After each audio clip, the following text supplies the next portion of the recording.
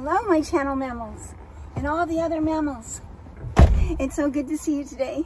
I don't usually come into the truck to read or to talk to you, but today it just seemed somehow quieter. So here I am. It's the day of the week. The lesson this week in the Bible is about man, spelled with a capital M, which is God's man, which is the true stature of each of us. And the golden text that goes with the lesson, which is kind of the summation of the lesson, is from Isaiah. Behold, I shall lift my hand in an oath to the nations and set up my standard for the peoples. They shall bring your sons in their arms, and your daughters shall be carried in their shoulders, on their shoulders. Doesn't that sound like a wonderful way to come together? And now I'm only going to read one of the sections of the lesson this week, section 5. And if you'd like to read the whole thing, where it gives wonderful in-depth study, there's 6 sections actually in it, and so section 5 is just one of them, and you can just go into the description and look for Veronica, and she'll send you right to your phone this week's lesson, which you can have forever or never, whichever you prefer. Okay, so section 5 is, where is it? Here it is. From the Bible, Psalms. Thy throne, O God, is forever and ever. The scepter of thy kingdom is a right scepter. The king's daughter is all glorious within. And from Isaiah, behold my servant, whom I uphold, mine elect, in whom my soul delighteth. I have put my spirit upon him. He shall bring forth judgment to the Gentiles. A bruised reed shall he not break, and the smoking flax shall he not quench. He shall bring forth judgment unto truth. In Mark, here's who God was talking about there. Jesus came into Galilee, preaching the gospel of the kingdom of God, and saying, the time is fulfilled, and the kingdom of God is at hand. Repent ye, and believe the gospel. Matthew.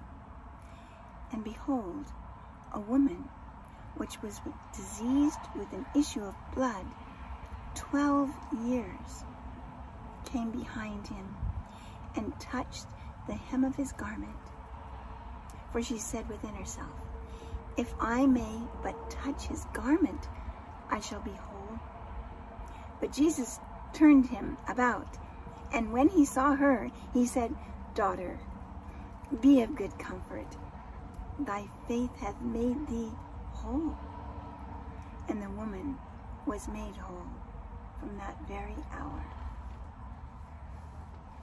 And then in Science and Health with Key to the Scriptures by Mary Baker Eddy, it says, when speaking of God's children, not the children of men, Jesus said, the kingdom of God is within you.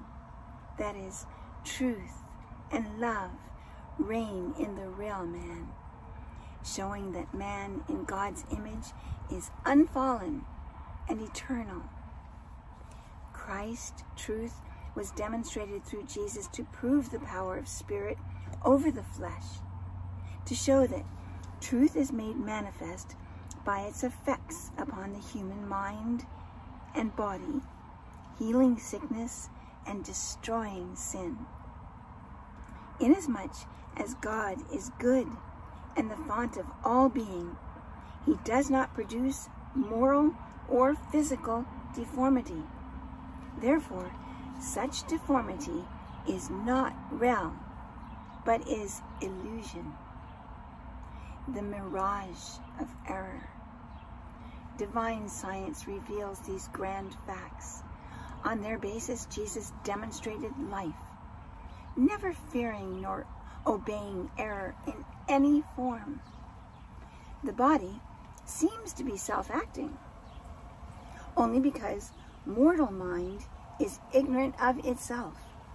It is of its own actions and of their results, ignorant that the predisposing, remote, and exciting cause of all bad effects is a law of so-called mortal mind, not of matter. Mind, with a capital M, is the master of the corporeal senses and can conquer sickness, sin, and death. Exercise this God-given authority. Take possession of your body and govern its feeling and action. Keep in mind the verity of being, that man is the image and likeness of God, in whom all being is painless and permanent. The divine science of man is woven into the one web of consistency, without seam or rent. Mere speculation or suspicion appropriates no part of the divine vesture, whilst inspiration restores every part of the Christly garment of righteousness. That's all we're going to read today. I hope you have a wonderful Wednesday, and I hope you get a chance to think about this or listen to it again and absorb the wonderful truth within it. It's quite radical when you think of it, that God is all, there's no other power, and God only creates good. Never anything of truth is of God, of a lie. The lie that we could be suffering or painful, as the woman with the issue of blood proved in that wonderful situation in the Bible, where Jesus just felt her hungering and her thirsting and her fearless confidence in God. Okay, my friends, I'll talk to you again another day soon.